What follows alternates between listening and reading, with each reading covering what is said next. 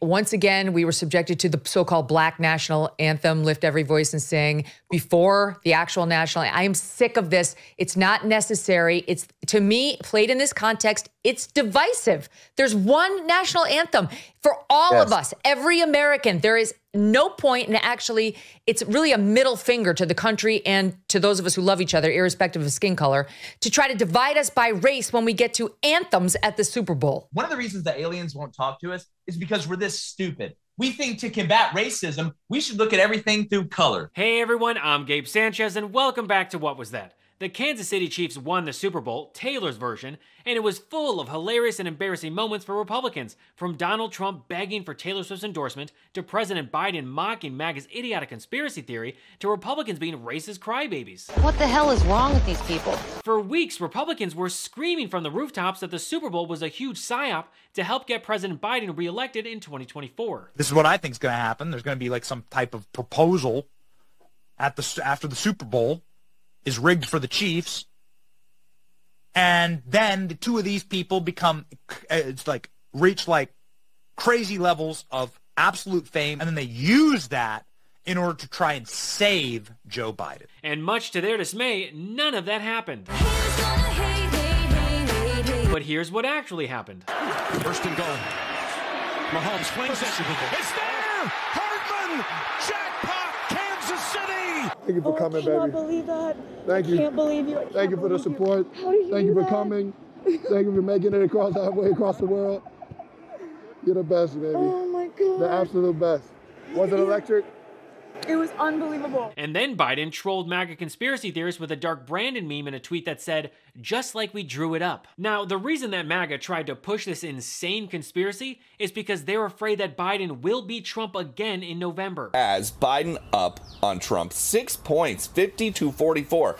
The Biden team has been trying to pivot to general election mode. They've been focusing on abortion access and on union jobs. And the Trump team has spent the last week or so dealing with his legal issues. Republicans know how influential Taylor Swift's endorsement would be for Donald Trump, and that's why Donald Trump decided to kick off Super Bowl Sunday in the most Trump-like way possible. On Truth Social, Trump simultaneously begged for Taylor's endorsement while also attacking her, saying she was disloyal and he was responsible for her success and wealth. Trump is dripping with insecurity, and it's just pathetic. But guess what? Taylor's opinion of him hasn't changed since 2020. After stoking the fires of white supremacy and racism your entire presidency, you have the nerve to feign moral superiority before threatening violence? When the looting starts, the shooting starts. We will vote you out in November. Keep in mind, that tweet was 8 months before the January 6th insurrection, so it's safe to say that Trump is not getting her endorsement. It should come as no surprise that Donald Trump is lying about making Taylor Swift so much money. The Music Modernization Act that he's taking credit for deals with digital services like streaming, which is not where musicians make their money. The majority of their income is from merchandise and live events. You know, like Taylor Swift's Eras Tour, which has not only made her the first singer to have a tour gross over $1 billion, but it's also estimated that she will make $4.1 billion from this tour alone. Get it, girl! And none of that has to do with Trump, but I gotta say, for a guy who claims to be a great businessman, he really knows how to not close a deal. But then again, so many of Trump's companies have either filed for bankruptcy or just outright failed, and that is what triggers Trump's cult the most, knowing that Taylor Swift, a 34-year-old self-made billionaire, is more popular and more successful than Trump will ever be. And leading up to the Super Bowl, Taylor Swift was living rent-free in MAGA's heads, and they couldn't stand it. The Taylor mania a few weeks ago when you said she was partially responsible for the Kansas City Chiefs losing a couple of games. Do you stand by that comment? I hope that she's the Yoko Ono of the Kansas City Chiefs and she destroys their dynasty and puts them down in flames. That's why I am proudly supporting the San Francisco 49ers, America's team, on Sunday against Kansas City, Patrick Mahomes, Taylor Swift, and Travis Kelce. You got Niners. So let me get this straight. Republicans were so triggered by Taylor Swift that they were rooting for the woke socialist deep state of San Francisco? Makes no sense. MAGA idiot DC Drano, which sounds like the name of a backyard wrestler living in his mother's basement, sent this tweet calling the San Francisco 49ers Team Jesus. I guess to be a winner, you have to get the vaccine and support democracy? I don't know, that's just what I'm getting from this photo. Oh, and get this, they also think that Ice Spice is some satanic worshiper for making a rock out symbol during the game. Back here at home, the left has declared open season on people of faith as well.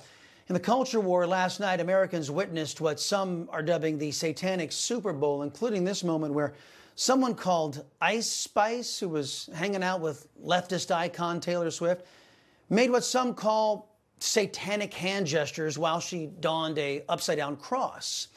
The moment was sent out on the NFL's official X account. We reached out to the NFL for comment. We've not heard back. Get a life, loser. Taylor Swift lives rent-free in MAGA's head so much that the only thing they could complain about was her drinking a beer during the Super Bowl. That's like the most American thing you can do, other than eating hot dogs and drunkenly shooting fireworks on the 4th of July. MAGA conspiracy theorist Laura Loomer tried to attack Taylor for drinking beer, dating men, and then called Donald Trump a sober icon. The funniest part about Taylor Swift chugging a beer is the fact that she can out-chug anti-vax MAGA QB Aaron Rodgers. I mean, the guy couldn't even finish his beer during a Milwaukee Bucks game. How pathetic. So again, I guess the lesson to be learned here is get the COVID vaccine. Who knows? Maybe Aaron Rodgers wouldn't have gotten injured in the first game of the season if he had just gotten the vaccine instead of taking all that ivermectin. You know, on account of it being a dewormer and having zero effect on a viral infection other than giving people uncontrollable incontinence, aka shitting themselves in public. But hey, it certainly hasn't stopped Donald Trump Jr. from desperately trying to hawk the stuff on his podcast. Like we saw with COVID, supply chain chaos, lockdowns,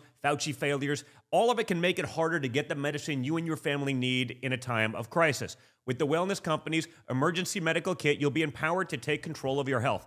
The kit includes 8 life-saving medications, including amoxicillin, the Z-Pak, ivermectin, to keep on hand, to store away, to use when you need it, and along with a great guidebook for safe and effective use. So from tick bites to COVID to extreme public health outbreaks, every scenario is covered. Wow, looks like it's getting pretty rough over there for the Trump family, but especially for Don Jr. and his nasty beard. Yikes. It might be time for Don Jr. to clean himself up, and what a better way than with today's sponsor, Henson Shaving. Everyone knows how annoying cheap razors are. The cuts, the irritation, and sometimes you get those little ingrown hairs. You know the ones I'm talking about. It's incredibly frustrating. And don't even get me started with subscription razors. I mean, the headaches that those can cause. That's why you gotta meet Henson Shaving. Henson Shaving is a family-owned aerospace parts manufacturer that has made parts for the International Space Station and Mars rover, and now they are bringing precision engineering to your shaving experience. Razor blades are like diving boards. The longer the board, the more wobble. The more wobble, the more nicks, cuts, and scrapes. A bad shave isn't a blade problem, it's an extension problem. By using aerospace-grade CNC machines, Henson makes metal razors that extend just 0.0013 inches, which is less than the thickness of a human hair. That means a secure and stable blade with a vibration-free shave. It gets better. The razor has built-in channels to evacuate hair and cream,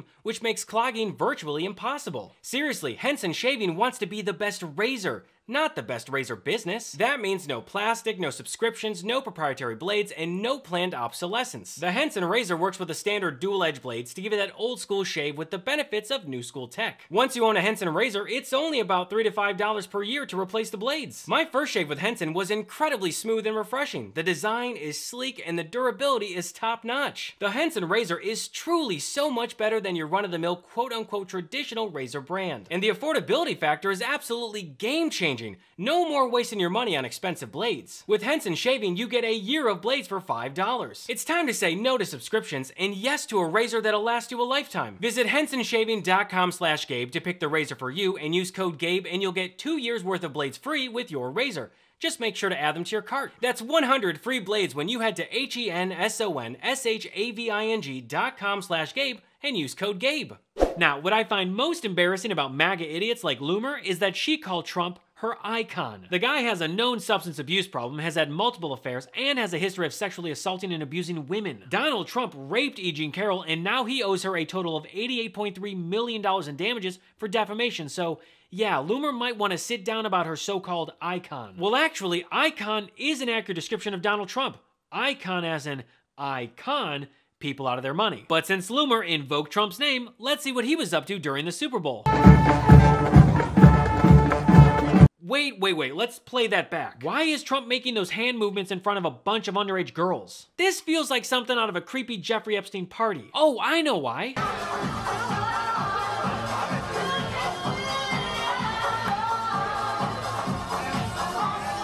Anyway, speaking of sex traffickers, Matt Gaetz, who allegedly sex trafficked a 17-year-old girl, tweeted a conversation that he supposedly had with his wife about why they weren't going to watch the Super Bowl, because they were desecrating America's national anthem by playing something called the Black National Anthem. I don't know what's worse, making up a conversation you have with your wife, or being so racist you can't handle a 2-minute song. Hey Matt, I know you aren't too bright, but there's this button on the remote called mute. Give it a try on yourself sometime. Andra Day performed Lift Every Voice and Sing, Reba McEntire sang the Star Spangled Banner, and Post Malone performed America the Beautiful. Republicans like Matt Gaetz want you to think that the NFL removed the national anthem from the Super Bowl, but they didn't. Not to mention the fact that it's February, as in Black History Month, but no, Gaetz won't even give them that. And then Megyn Kelly, who admitted to not watching football, also had an issue with the anthem and the halftime show. Once again, we were subjected to the so-called Black National Anthem, Lift Every Voice and Sing, before the actual national. I am sick of this. It's not necessary. It's, to me, played in this context, it's divisive.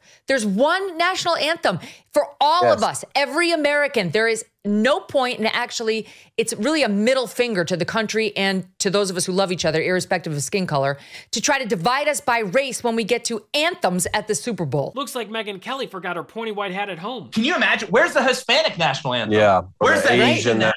We brought Reba to Super Bowl not to sing the white national anthem? Yeah, what are we doing? If they had a white national anthem, they'd have burned that place down in the first 30 seconds. Because we do stupid stuff. If I was an alien and I was a billion years smarter than what we were, and I'm like, all right, hey guys, let's all watch the Super Bowl, then we'll make a decision on whether we should talk to him or not. The minute the Black National Anthem comes on, that's supposed to lift every voice, unless you're any other race in the world, we're just going to sit back up. What is wrong with these people? Kudos to Usher for not showing me any vagina for the entire Super Bowl halftime show. That's progress, unlike with J-Lo and Shakira. Wait, hold on a sec. Megyn Kelly claims that this has been an issue with performances in the past, but yet she still let her kids watch this year's performance? I guess we'll just chalk it up to bad parenting. Also, it's a bit odd for Kelly to complain about this particular issue, considering how she supports Trump, even though he made comments about her menstrual cycle back in 2016. I have no respect for her. I don't think she's very good. I think she's highly overrated.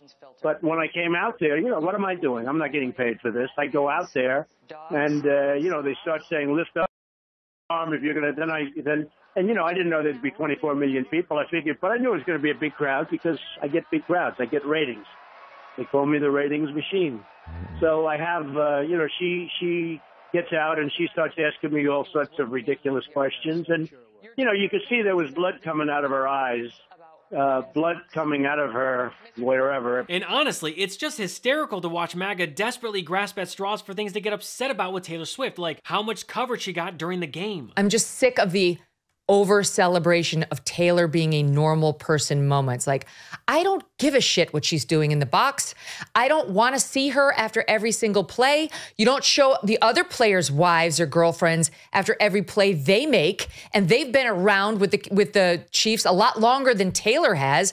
I'm sick of it. And the shots of her talking to Roger Goodell, I don't care that he's excited she's bringing new eyeball.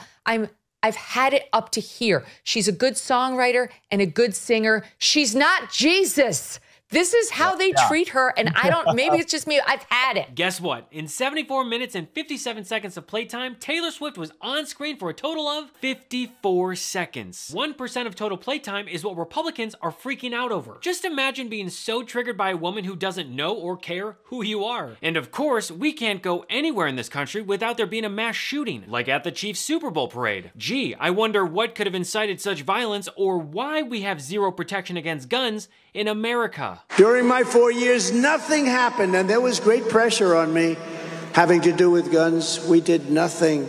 We didn't yield. And once you yield a little bit, that's just the beginning. That's the avalanche begins.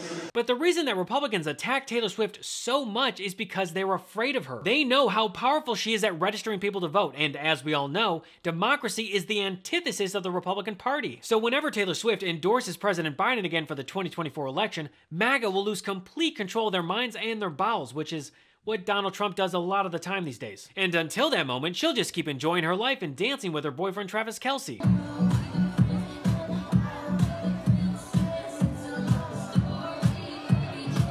Well, that's all for me today. Thanks so much for watching, and feel free to follow me at I am Gabe Sanchez. If you're a fan of What Was That and want to support my one-person show, please consider supporting my Patreon or my YouTube channel. Your generous contribution goes a long way in growing the show, and I couldn't do it without you. Thank you for your support. So until next episode, I'm Gabe Sanchez, and this has been What Was That?